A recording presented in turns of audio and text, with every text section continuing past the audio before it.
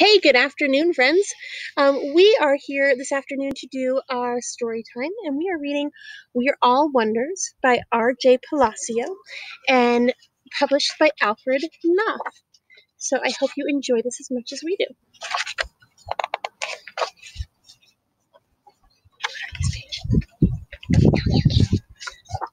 I know I'm not an ordinary kid.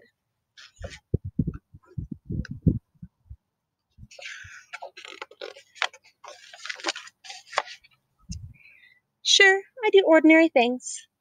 I ride a bike. I eat ice cream. I play ball. I just don't look ordinary.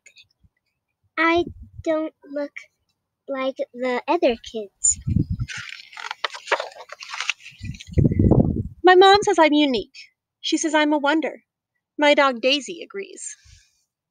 But some people don't see that I'm a wonder. All they see is how different I look.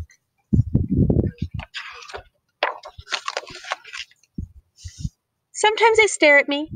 They point or laugh. They even say mean things behind my back. But I can hear them. It hurts my feelings. It hurts Daisy's feelings too.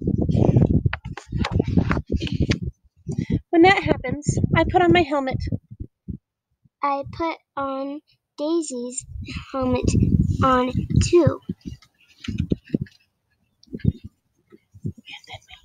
And then we blast off!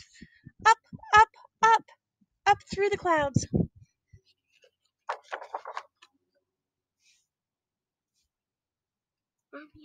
Across the galaxy.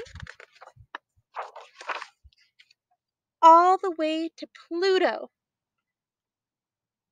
We say hello to old friends.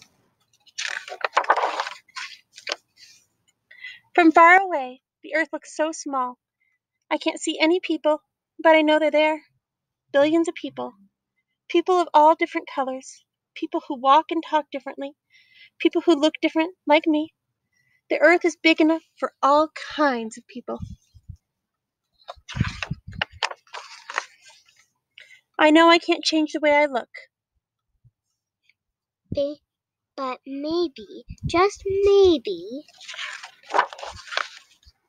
people can change the way they see.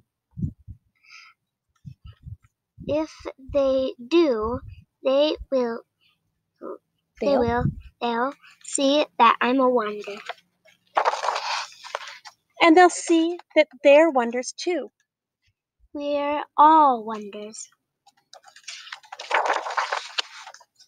Look with kindness, and you will always find wonder. I hope that you've enjoyed our book today, and I'm really missing all of my friends out there. So I hope that you guys will share the things that make you special and unique and be proud of who you are. Love you all.